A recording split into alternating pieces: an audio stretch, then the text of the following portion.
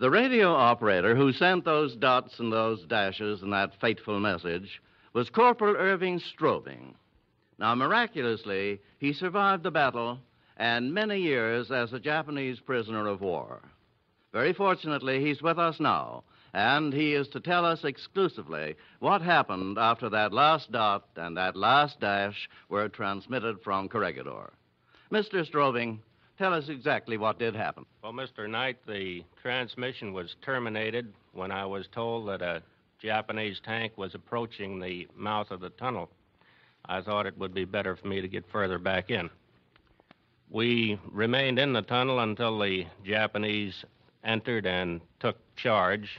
We were then lined up in Malinta Tunnel itself, and in a kneeling position were tapped on the shoulder by a Japanese officer using a saber, and thus formally became prisoners of the Emperor. You mean even under such circumstances, they went to that degree of protocol? It was unexpected, but it did happen. Now, did you ever realize, Mr. Strobing, that your radio message from Corregidor was broadcast all across the country? No, Mr. Knight, I really didn't. I knew that certain portions of it had definitely been received, but had no idea of just what dissemination was being made. What were the conditions, and how did you manage to survive such an ordeal?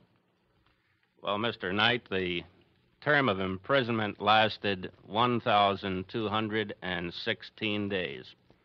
The first portion being spent in the Philippines in a camp at Cabanatuan until November of 1942, when I was removed to Japan itself. A 27-day voyage in the bottom hold of a Japanese freighter. Upon our arrival in Japan on the 27th of November in 42, I was put to work on a construction project, excavating by hand what was to be a dry dock and later pouring the concrete.